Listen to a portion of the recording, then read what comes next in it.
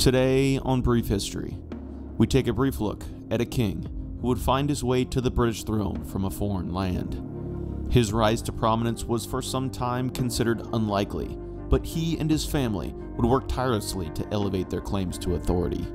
His life and time as king would see international war, intense family struggles, a murderous marriage affair, and a dynastic transition on a world stage.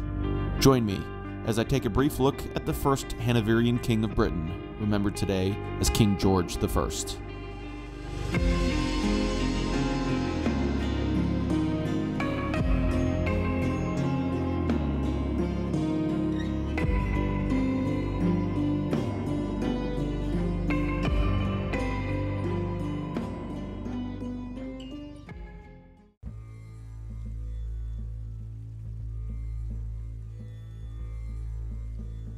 George was born on May 28, 1660, in the city of Hanover, part of the Duchy of Brunswick-Lüneburg in the Holy Roman Empire in modern-day Germany. He was the son of Ernest Augustus, Duke of Brunswick-Lüneburg, eventual Prince of Callenberg, which was a junior or cadet branch of the Brunswick Dukes. George's mother was Sophia of the Palatinate, a granddaughter of the first Stuart King of England, James I, who will be discussed later in George's story. George would end up having 6 legitimate siblings that survived to adulthood, 5 of these siblings being younger brothers. The history of the Dukes of Brunswick-Lüneburg is complex and will not be discussed in detail here, but it is important to note a couple things before discussing George's early life. First, although we will refer to George's house throughout this discussion as the House of Hanover or Hanoverian, this in reality was not something that George or his family would have necessarily referred to themselves as. In fact, the Hanover name being attributed to George's house was an English invention for simplicity purposes, as George's family's house would have been known as the House of Welf or Gelf, an ancient German house, and they themselves would have been styled as the Dukes of Brunswick-Lüneburg, which could further be distinguished from each other by their specific branches.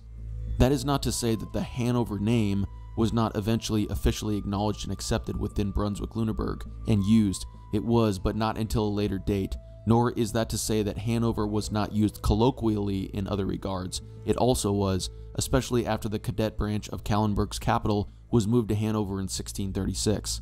The point here is to notate that Hanover can certainly be argued to be inaccurate by those who care specifically about titles and who are keen to point these issues out. Nevertheless, for simplicity purposes, and due to the fact that the perspective of this discussion is intended to be from that of George as King of Britain, Hanover will be the term used when referring to George's family house and homeland. With that being said, it is also prudent to give a quick synopsis of George's family background, specifically related to his father Ernest Augustus, due to the fact that his father's experiences would have a large impact on George's life. George's father, Ernest Augustus, was the youngest child of 5 children, having 3 older brothers. Through the deaths of some of these brothers, George's father was able to piece by piece gather titles, territory, and prestige to the point that by 1679 he had become the prince of the junior Callenberg line of Brunswick-Lüneburg. This came about due to 2 of George's father's elder brothers dying, while the remaining elder brother, George's uncle, named George William, relinquished some of his claims to George's father. This paternal uncle, George William, will come up again shortly. George was born a large and healthy child, and his 6 siblings were all born relatively soon after he was. His birth in 1660 was followed by his younger brother, Frederick Augustus, in 1661, another younger brother, Maximilian William, in 1666, a younger sister, Sophia Charlotte, in 1668, a younger brother, Charles Philip, in 1669, another younger brother named Christian Henry in 1671, and the last youngest brother, Ernest Augustus, in 1674. In addition to these siblings, George also had 2 illegitimate half-siblings through his father's mistress. George's mother was said to have been a devoted and loving mother, and often personally interacted and cared for her children. George and his eldest, younger brother Frederick Augustus were often grouped together and learned much from their father as they grew. They would ride and hunt with him, and George was said to have been particularly interested in military matters. George was said to have taken his lessons seriously and was keen to please his mother. However, he was said to have gone through a period of reservation in his adolescence, which was eventually corrected. George, having taken an interest in warfare, accompanied his father on campaign at the young age of 15 to begin his lessons on this topic. At this point, we must go back to George's paternal uncle, George William, who we touched on briefly previously. Interestingly, George's mother, Sophia, had originally been engaged to George's uncle, George William, but after George William got cold feet, he had promised not to marry in order to make George's father, Ernest Augustus, more appealing, as it gave him a higher chance of inheriting a princely title at that time. No one knew how their inheritance would eventually shake out, as all the brothers were still alive. However, by the time that George's other uncles had died, passing on titles and possessions as we touched on previously, George's uncle, George William, had fathered a daughter with the woman he had fully committed to. Thus, George William not only went back on his word and eventually married this woman, but also legitimized the daughter that had been born to the union. Worse yet, because this girl was the daughter of George's father's elder brother, her marriage would have large dynastic implications, as any potential husband could insert himself into the inheritance picture. George's father had intended that upon George's uncle George William's death, he, or his family, would inherit George William's titles and positions, as he, Ernest Augustus, would be the only remaining brother left. However, since George William's daughter was legitimated, if she married, George's uncle George William's inheritance would go elsewhere, and this was something that George's father could not abide by.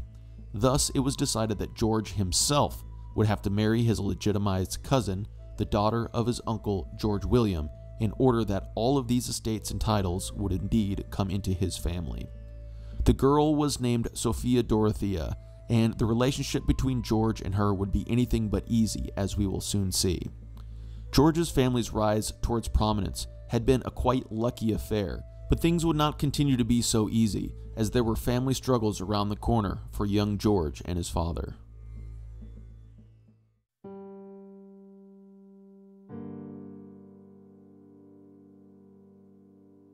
As prestige continued to grow towards George's family, his father set his sights on two important things that would greatly affect George's future. First, he, understanding that once his elder brother George William, George's uncle, died, all of his inheritance would be transferred to him. George's father hoped that eventually he would be able to attain an electoral position, or cap, within the Holy Roman Empire. This essentially meant that he would become one of the electors who was able to elect the Holy Roman Emperor, one of the highest honors throughout the empire. There were 8 electors at the time, and if Hanover was to become an additional elector, they would become the 9th elector in this group. This would not be an easy task, as the Holy Roman Emperor Leopold I did not just bestow this honor to anyone for any reason, nor would it be easy to convince the other electors to acknowledge Hanover's electoral position if it was granted by the emperor. Securing George's uncle, George William's inheritance, thus obviously was a very important issue with regard to the electoral question, and was paramount in George's father's mind if his house was to ever be recognized in that capacity. Secondly, George's father, after generations of splitting family inheritance between sons, decided that he wished to implement the concept of primogeniture, which would see all the inheritance go to the eldest child, which in this case would of course be George. As one could imagine, George's brothers stood to lose in this situation and were not keen to accept this. Thus, with this in mind, George's father knew that George needed to cut his teeth in the real world if he were to inherit the vast estates and titles that his father hoped to attain for him. Thus, this in part is why George began going on campaign with his father at the age of 15. George was a good listener, an able horseman and soldier, and keen to advance in his military training. Gaining experience in the so-called Franco-Dutch War between the Dutch Republic, led by the future King of England William of Orange, and France, led by the Sun King Louis XIV, George grew in his capacities and matured as a soldier over the years. By the time he reached the scenario we discussed previously, where 2 of George's 3 paternal uncles had died, he was given independent command of Hanoverian troops. By 1680, prior to recognizing that he would need to marry his cousin, it was decided that it was time for the 20-year-old George to seek a marriage. Interestingly, George had been a potential suitor for Anne, the future Queen of Great Britain, in 1680, and had actually traveled to England for a time. But this marriage between George and Anne did not materialize, and eventually the dynastic question related to George's legitimized cousin Sophia Dorothea came up, as we've already discussed, and it was determined that George would marry her instead. George was married to Sophia in November 1682 and was said to have been pleased with his new bride, although due to her initial illegitimate status, George was less than enthusiastic about marrying someone so much lower in status to him. The marriage now left the door open for George's uncle, George William's estates, to combine with George's family's Hanoverian estates upon George William's death, which would bring George's family one step closer to realizing their ultimate goal of becoming an acknowledged member of the electorate. By 1683, George's wife, Sophia Dorothea, was pregnant and gave birth to a son who was named George Augustus, which was followed by a daughter being born, also named Sophia Dorothea, in 1687. This was pretty much the end of any positive relationship between George and his wife. By 1686, Sophia had become disenchanted and bored with George, as he was often away on campaign, and he had developed a relationship with a mistress named Melusine von der Schulenburg. She struck up correspondence with a Swedish count who was serving as a colonel in the Hanoverian army. His name was Philip Christoph von Königsmarck. George's wife believed that George cared little for her, which was probably not far from the truth, although in that time she could not engage in adultery as her husband did. This, especially when viewing from a 21st century point of view, can be viewed as hypocritical in that George was free to have mistresses, but his wife could not. But this was the case in many royal marriages at the time. This was due, in their eyes at least, to the fact that any infidelity by a wife, especially a wife who would be bearing children in a line of royal lineage or important inheritance, could bring into question the legitimacy of the children. Thus, although there may have been flirtation or affection accepted outside of marriage, sexual contact by a high-born woman could bring forth great trouble for her, and in Sophia Dorothea's case, that is exactly what happened. Her relationship with Königsmarck continued to escalate as the pair began to correspond with each other and eventually declared their love for one another. By 1692, this had turned into full-blown adultery as the pair began to meet secretly. Eventually, the affair became known within George's family, and both Sophia Dorothea and Königsmarck were warned by many people in the Hanoverian family that the affair must end. Alas, despite the grave warnings, the two love-struck lovers could not help themselves or keep away from one another. Thus, it was decided that something needed to be done to protect the Hanoverian name from the potential scandal that could arise from such things. In 1694, Sophia Dorothea was in Hanover while George had traveled to Berlin to visit his sister. What happened during this time is still a mystery to a degree, and it cannot be fully known if George's travels to Berlin were part of a carefully laid out plan that would ultimately lead to Königsmarck's destruction.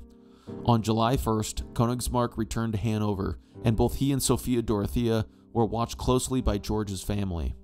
That evening, Königsmarck was discovered traveling discreetly to Sophia Dorothea's apartments, where she had stayed while claiming that she was ill. Königsmarck was never seen again.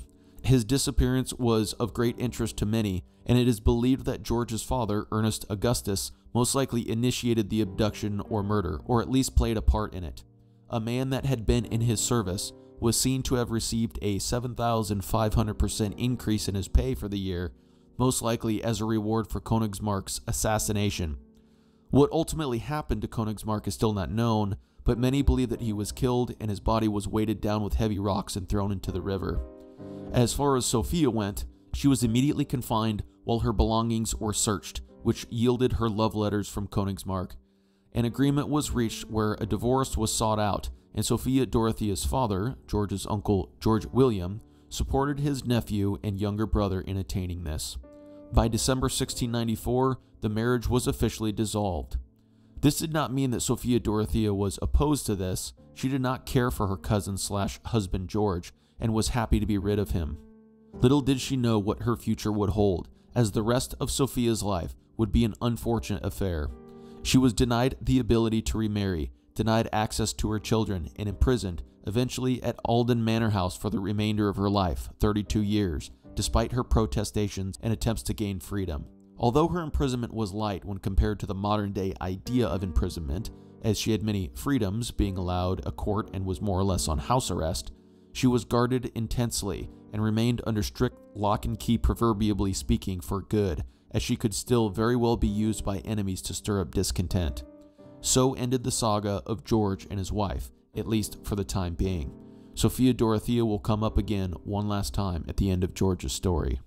After the debacle surrounding George's wife eventually faded into the background, it would be George's mistress, Melusine, that would become George's wife in all but name and remain with him to the day of his death. In fact, he would have 3 daughters with her, although they could not be officially recognized by him due to the potential for scandal arising. Nevertheless, George had a great fondness and love for his daughters by his mistress, and treated them as his daughters, although they remained recognized officially as Melusine's nieces. Around the time of George's son's birth, and well before the scandal surrounding George and his wife, George's father had announced his plans to implement the primogeniture in the Hanoverian inheritance in 1684, as stated previously. Again, this meaning that the eldest son, George, would inherit all of his father's titles, estates, etc. We remember that George's brothers were less than enthusiastic about this announcement, and many of them actively opposed his father's decision. However, 3 of George's brothers would die in battle between 1690 and 1703, and the 2 remaining brothers eventually were brought around to the primogeniture agreement and relented. George's father continued to seek approval to become the 9th elector, and was able to gain leverage when the 9 Years' War broke out on the continent between the Grand Alliance and Louis XIV of France, although it should be noted that the Hanoverians had been, of course, involved in previous European conflicts prior to this as well. George's father pushed to be recognized as an elector if Hanoverian troops were to be utilized in the conflict. The Dutch stadtholder, William of Orange, had by that time become King of England after successfully deposing James II of England in the Glorious Revolution. William supported George's father's aspirations of becoming an elector, and this, mixed with some support from other electors, convinced the Emperor Leopold I to assent to the Hanoverian wishes. In March 1693, George's father was officially awarded the electoral cap, which in turn made George the electoral Prince of Hanover. Although this was a great victory for the Hanoverians, this would not be the conclusion to this topic, as many of the other electors were opposed to this addition to the electorate and would continue to oppose it. George served in the 9 Years' War, although none of his experiences were particularly glorious. But by 1695, he was forced to return to Hanover due to his father's sickness. Within 3 years, in January 1698, George's father, the elector Ernest Augustus, died. George was now the new elector of Hanover, and thus a new chapter in his life had commenced.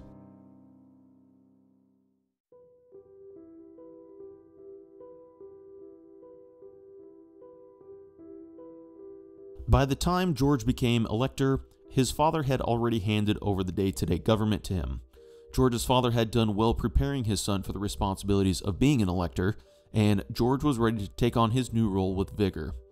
The electoral issue was not quite over, however, as many of the other electors were pushing back to Hanover's admission to the group, and 2 of George's remaining brothers again took issue with their now deceased father's primogeniture changes while simultaneously converting to Catholicism. This was concerning in itself, but not surprising, as the 2 brothers, Max and Christian, were looking to gain prestige within the Catholic imperial ranks, due in part to the primogeniture change itself. However, further concern was added to this issue due to the fact that interesting events were taking place in Britain, as an important death within the royal family there changed the course of future events. William of Orange, we remember, had become the king after a successful invasion of England in 1688. He and his wife Mary had become joint monarchs until Mary's death in 1694, at which point William ruled alone. Because this couple had no children, Mary's younger sister, Anne, George's previous potential bride, was now the heir. Her children would follow her in the English line of succession if she became queen, which was almost certain after her sister Mary's death. However, Queen Anne found it difficult to produce healthy children and had only been able to produce one living son named William. In 1700, this son died, throwing the succession of the English throne into question. Because England would not allow a Catholic to rule their kingdom, they set out to find a Protestant to take over after Queen Anne died, if and when this ever happened. Thus, William of Orange, at the time William III of England, and his government passed the Act of Settlement in England's Parliament in 1701, which put in the line of succession after his heir Anne, George's House of Hanover. George's mother was of course the heir before him because the claims to the English crown were derived through her and she still lived, but after her, George stood to inherit the English, Scottish, and Irish crown in addition to his Hanoverian interests. So how was it that George's mother was even considered in this line of succession? As we recall, George's mother Sophia was the granddaughter of King James I of England and VI of Scotland, the first Stuart King of England. Her mother had been Elizabeth, famously remembered as the Winter Queen due to her and her husband's failed attempt to take over the Bohemian crown. There of course were other descendants of James I of England that had claims as well, but due to Catholics not being able to inherit the English crown, almost all of them were disqualified, and thus Sophia and her sons were determined to be the proper heirs due to their Protestantism. Therefore, we can see why George's brothers' religious activity that we briefly touched on, which included them converting to Catholicism, became more concerning, as this could give to anyone who may oppose the Hanoverians coming to power in England the ammunition they needed to argue against George and his mother, as his family tree could be argued to be polluted by Catholicism to a degree. As we will see, there would be no shortage of individuals in England or Scotland who would be opposed to a Hanoverian becoming sovereign in Britain. But at the time of the Act of Settlement in England, the prospect of Hanoverians inheriting the crown was still off in the distance, and there were much more pressing issues at hand, mainly that of war on the continent, which was about to boil over into the so-called War of the Spanish Succession. The War of Spanish Succession, in short, was a war to determine who would inherit the Spanish Empire after the declining Charles II of Spain died. The two main claimants that would emerge were the French Philip of Anjou, a grandson of the French Sun King Louis XIV, and the Austrian Habsburg Archduke Charles, who was a younger son of Emperor Leopold I. As one could surmise, given Hanover's activity previously, George and his house would be included in the Grand Alliance, which would ultimately push for the claims of the Habsburg Archduke Charles. In March 1702, William of Orange died, bringing his sister-in-law to the English throne as Queen Anne, and George now one step closer to the English crown himself. Furthermore, his uncle George William died in 1705, and George William's inheritance now went to George. George's action in the War of Spanish Succession was initially limited, as the powers that be, which included the English Duke of Marlborough, John Churchill, didn't take him too seriously. That is, until 1707, when George was proclaimed the savior of the fatherland when he defended the Upper Rhine from French attack. Although it is thought that George did very little to attain such praise, he nevertheless was able to attain something very important, for he accepted an imperial field marshal position which elevated his prestige, and this in turn, and in part, convinced the remaining electors who were opposed to the Hanoverians' elevation to accept it in 1707. George did not have much success as an imperial field marshal, and this was due in part to him being deliberately deceived by his allies, the Duke of Marlborough and the Dutch. The new Holy Roman Emperor Joseph I also did George a disservice when he appropriated funds meant for George to his armies. George resigned his imperial field marshal position in 1709, never to take up active service again. Nevertheless, his actions in this capacity served him well, as by 1709 and 1710, he officially took his place in the Imperial Electoral College and was allotted one of the imperial offices, which meant that George was finally able to fully recognize the electoral aspirations that his father had initiated years prior. But a looming issue was still at hand for George, that being the English, or rather British, succession. In 1707, Queen Anne and her government had successfully united the kingdoms of Scotland and England politically, thus merging the two countries into one kingdom called Great Britain. This was necessary due to the fact that there were many in Scotland and England who opposed a Hanoverian becoming their king, especially the English political party known as the Tories. Because the act that William of Orange had assisted in passing in 1701 was only applicable in England, it was worried that Scotland's separate parliament might reject the Hanoverian succession, which could open the door to a restoration of the deposed Catholic King James II's son, named James Francis Edward Stuart, also known as the Pretender. Indeed, the Hanoverian succession was not popular in Scotland, and many of the Scots did indeed hold Jacobite tendencies, Jacobites being supporters of James II and his son, the Pretender.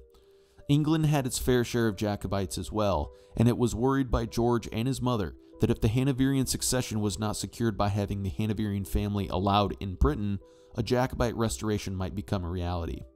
Despite this, Queen Anne refused to allow her heirs to enter her kingdom, as she feared that they would be utilized as the head of an opposition for those within Britain who opposed her policies.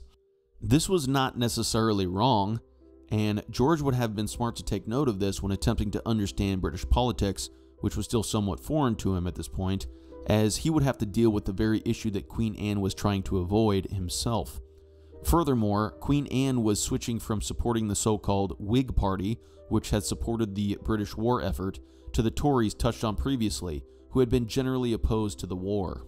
The successful Duke of Marlborough was removed from his positions as Anne moved towards making a separate peace with the French in the War of Spanish Succession.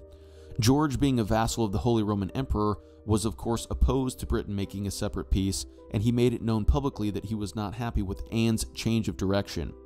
This would not matter, as Anne and her government eventually made a separate peace with France via the Peace of Utrecht, to George and many other allies' dismay.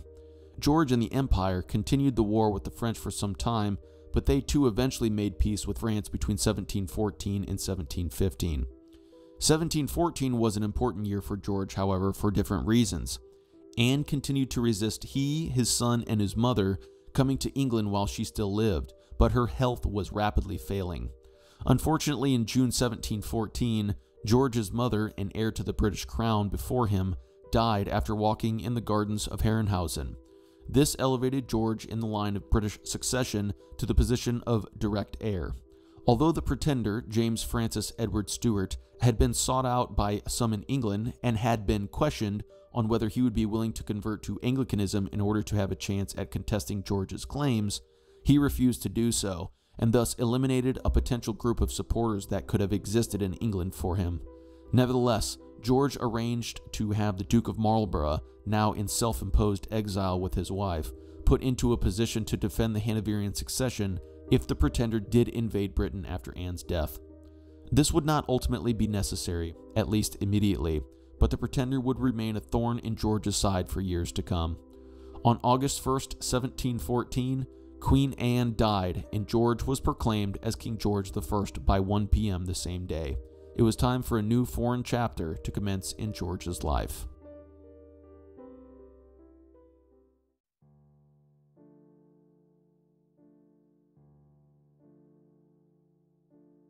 Although many expected a Jacobite uproar once Queen Anne died, this did not end up coming about, as George's transition to British kingship was a quite peaceful affair, despite him being 54 years old and foreign. George was not in a hurry to arrive in England, and did not until September 18th, landing in Greenwich. He brought with him his mistress Melusine and his 3 daughters by her, who were installed at St. James's Palace. George's son, George Augustus, was also installed at St. James, and of course would become the Prince of Wales. George Augustus had already married by that point and had fathered 4 children, including a son named Frederick, who was left in Hanover to continue his schooling. George Augustus was brought into the processes of government as George was keen on assisting his son with experience as his father had done for him. Thus, George Augustus took a seat in George's cabinet and was installed on the Privy Council. Because George's religion was paramount, and seeing that his claim to the throne ultimately was carried by his Protestantism, George was quick to partake in Anglican service as soon as he arrived, despite the fact that he had been a Lutheran his whole life. Despite George's relatively smooth transition to Britain, this calmness would, of course, not last for long. Moving forward, we will discuss 3 separate and major issues that arose during George's reign in Britain. The first is the issue of Parliament and the factions within the British government, specifically related to some of his ministers. The second issue will be George's relationship with his heir apparent, George Augustus, and the conflicts that arose between father and son. And the third issue that will be discussed is the international conflicts that George would be forced to be involved with, essentially on 2 fronts, which included the Great Northern War in Northern Europe and the War of the Quadruple Alliance in the south near Italy. Of course, the Jacobite Pretender, James Edward Stuart's pushes for revolution, will be sprinkled in throughout as well. Once George arrived in Britain, he was faced with dealing with the two British governmental parties, the Whigs and the Tories. Both parties were not particularly appealing to him initially, especially the Tories, who had been instrumental in destroying the Grand Alliance with their successful attempts to reach a separate peace between Britain and France in the War of Spanish Succession. But early on, George was hopeful that he could steer a moderate course between the two governmental parties. The negative experiences he would have with his English government would be exacerbated by his flimsy grasp on the English language, which he had failed to lock down despite knowing that he would become king in Britain for some time. Although George dismissed some of the Tories who were heavily involved in the peace negotiations of Utrecht, he did install some pro-Hanoverian Tories into important positions in order to attempt to continue the moderate stance he hoped to achieve between the two parties. But the Tories were not willing to play nice with George, and clearly moved into opposition, which caused him great anger. It was not long before a purge of Tories came about, and George turned fully to the Whig party as the party of his choosing. Some of the Tories left Britain to start an exile, with some going as far as joining the Pretender's court, which only furthered the idea in George's mind that the Tories were Jacobites at heart. By 1715, George's first test from the Pretender came about via the Jacobite Rising of 1715, which ended up being an utter disaster for the Jacobites. The plan was to have exiled Englishmen land in the southwest, which would be simultaneously aided by a rebellion in Scotland and northern England. However, once the exiled Englishmen landed in Plymouth in the southwest, they found that they had no support, and the timing of the rebellions in the north was botched and was further troubled by poor leadership. The Jacobite rebels were defeated at Preston in November 1715, and this, mixed with the Scottish rebels slowly eroding away, left the Pretender in an awkward position when he landed in December of that year. By February, he fled back to France, never to return to Britain. Two things are important to note here. First, Louis XIV had died in September 1715, and he would be the last French king to provide significant support to the Pretender. Louis XIV was succeeded by his great-grandson, the 5-year-old Louis XV, whose regent was a man named Philip, Duke of Orleans. Second, there were certain ministers that acted decisively during the Jacobite Rising crisis of 1715, and one of them was a man named Robert Walpole. Walpole was the son of a member of the local gentry and a Whig politician who would, throughout George's reign, become an important individual, as we will see, and he will come up again throughout the rest of George's story. In 1716, an important and unfortunate shift would take place in George's political life due to his son and heir, George Augustus. George and his son had not always seen eye to eye on issues, and in 1716, this culminated into an open breach between father and son. George offended his heir in part by removing one of his senior aides and by refusing to allow his son to act as viceroy in Britain when he was away in Hanover. George traveled back to his homeland 6 times during his reign as a British monarch.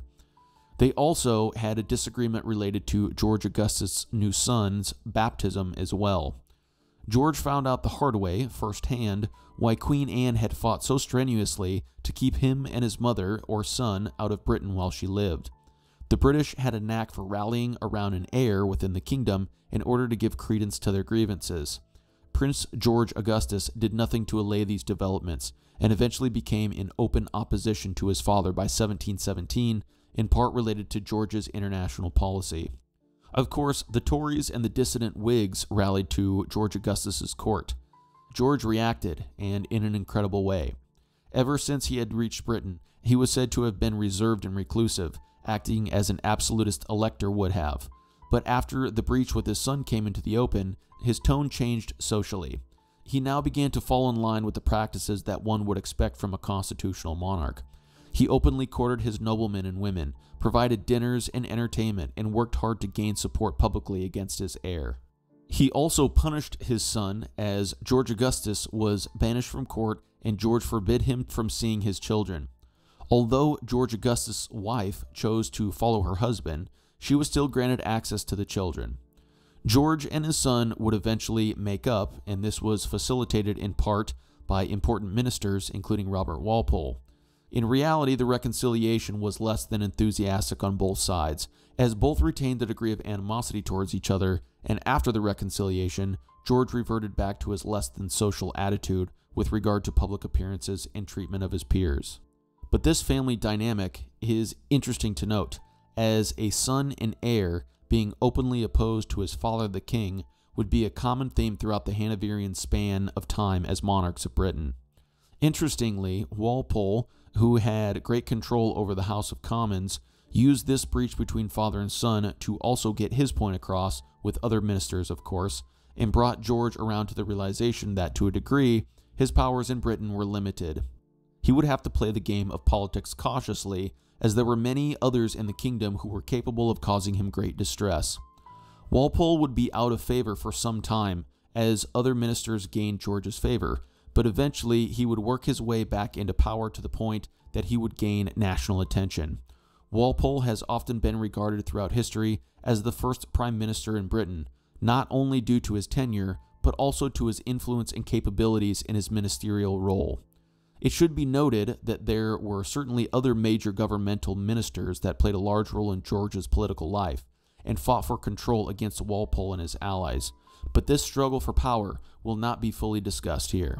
The Jacobites would attempt and fail again in another rebellion plot in 1719 to restore the Pretender, but this failure all but eliminated the Pretender's chances of being restored to what he perceived to be his British realms.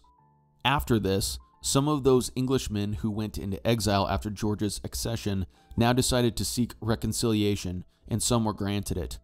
This 1719 Jacobite rising is interesting because it was aided by the Spanish king at the time, Philip V of Spain, who we remember was the French claimant to the Spanish throne, Philip of Anjou.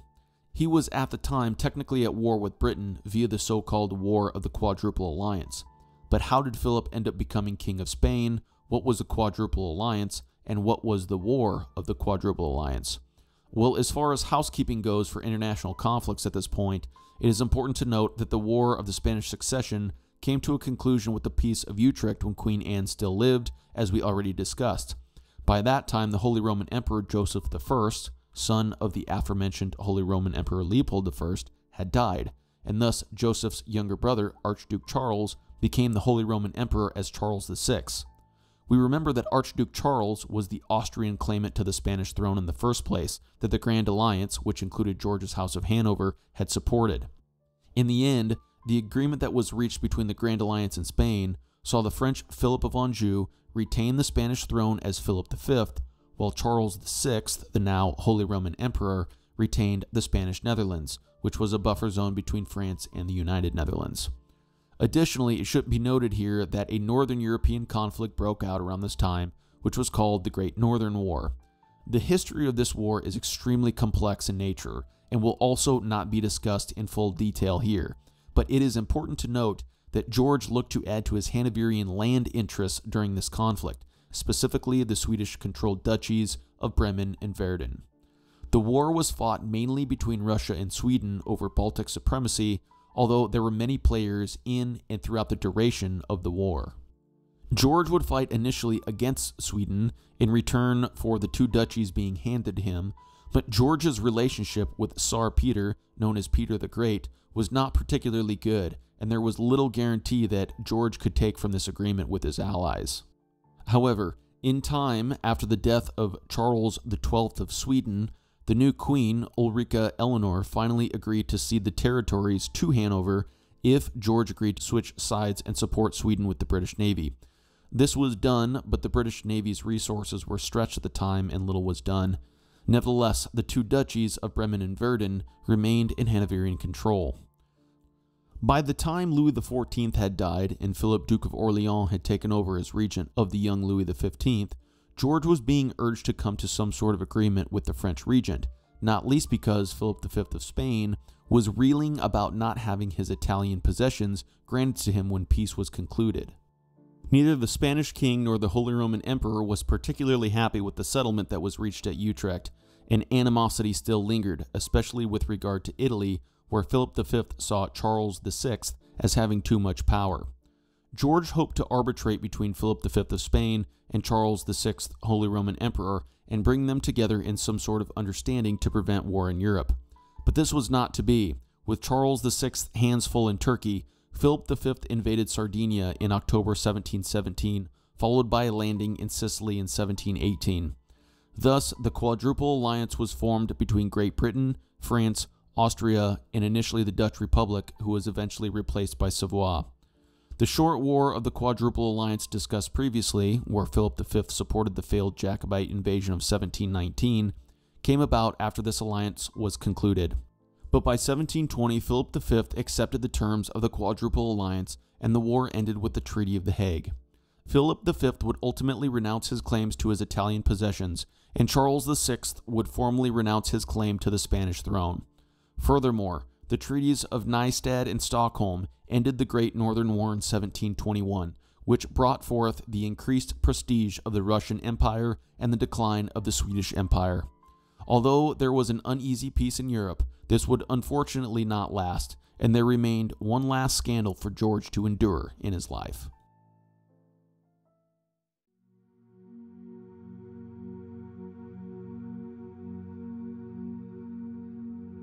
We remember that 1720 had seen a reconciliation between George and his son, as well as the return to favor of Robert Walpole. Having Walpole back into a friendly position aided George greatly, as Walpole was able to weather the storm of the so-called South Sea Bubble. The South Sea Company was a Tory invention from 1711 that was created to compete with the Whig Bank of England. In short, its intention was to exchange national debt with company stock, which thus created a stock market for people to buy into. After the Peace of Utrecht, the company was assigned the right to trade with Spanish America, and the stock began to rise tremendously. Of course, this was simply an economic bubble which was ready to burst at any moment, and it eventually did in 1720. George and some others made quite a significant amount of money from the debacle, while most lost almost everything. It was not a good look for him, but luckily Walpole was able to weather the storm for George and bring some stability back to the markets. This, of course, is a gross oversimplification, but it is important to note that George made out quite well financially, while many others lost much, and this has been a stain on his reputation to a degree. Despite this, there were still serious issues at hand internationally that needed to be addressed. After peace was reached in the north and south for George in Europe, there still remained some lingering issues that would create problems. Louis XV of France had been engaged to the Spanish Infanta in 1721, but in 1723, Louis's regent, the Duke of Orleans discussed previously, died and was replaced by the Duke of Bourbon. This regent went back on the marriage treaty with Spain and sent the Infanta back to Spain. Therefore, angered by this French insult, Spain decided that they would form their own alliance with Austria via the Treaty of Vienna in 1725. This was concerning, as it could bring forth a resurgence in Jacobite support on the continent.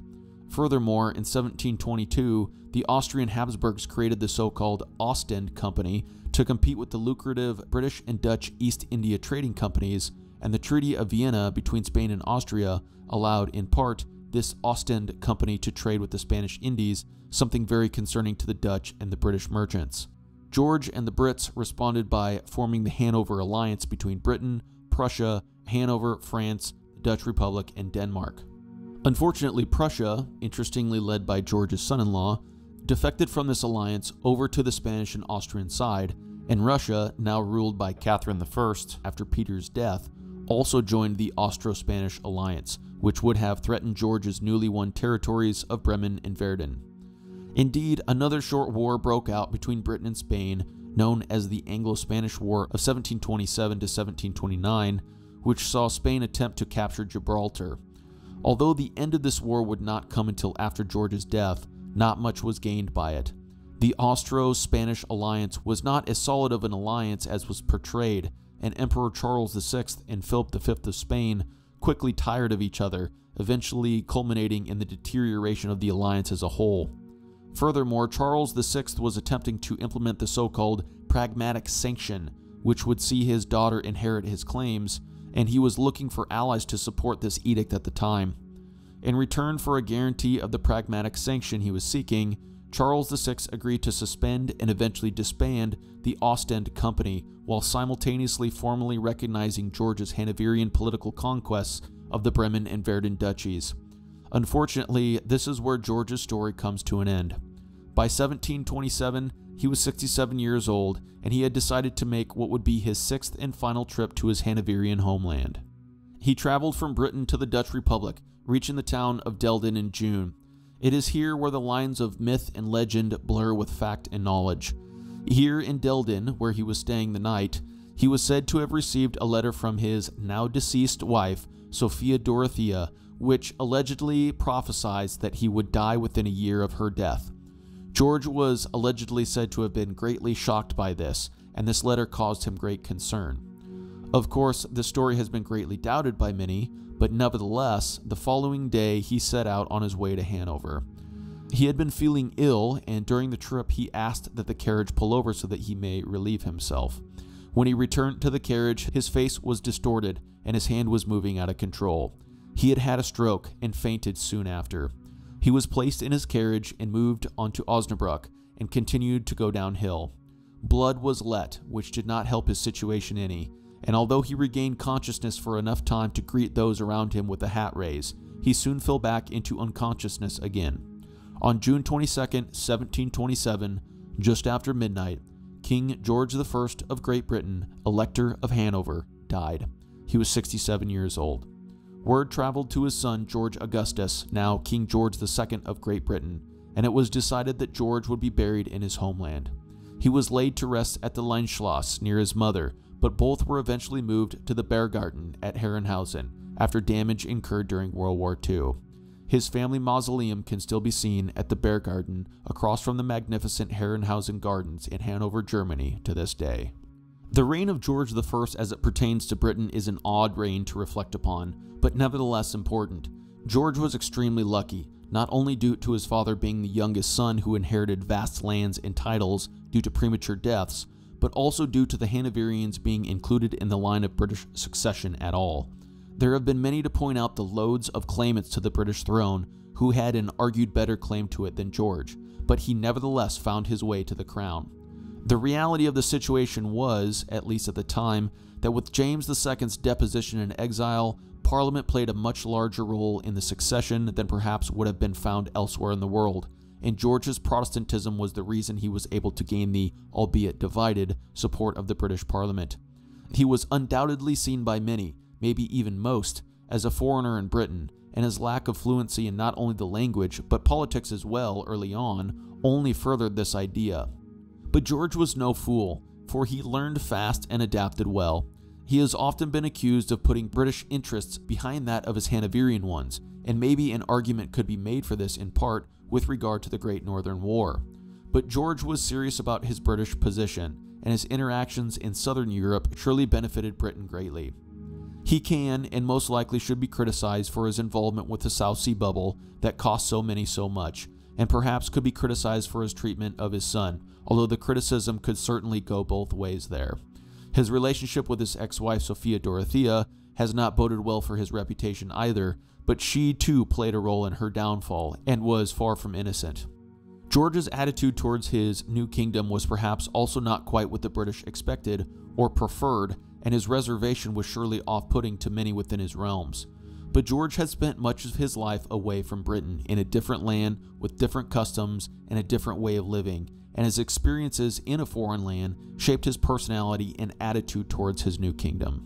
Given the fact that the Jacobite threat was kept at bay, that Britain in many an instance served as somewhat of an international arbiter of peace, and that George was able to assert his British claim by confidence and political maneuvering with regard to managing factions and ministers, it can be argued that George's overall time as king can surely be seen as a success, but certainly not devoid of criticism.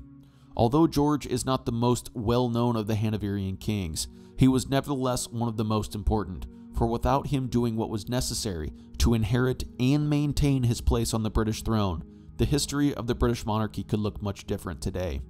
George's actions as a monarch sent the Kingdom of Britain down a new route of Hanoverian rule that would, whether good or bad, last for decades to come and bring forth some of the most memorable moments in British history.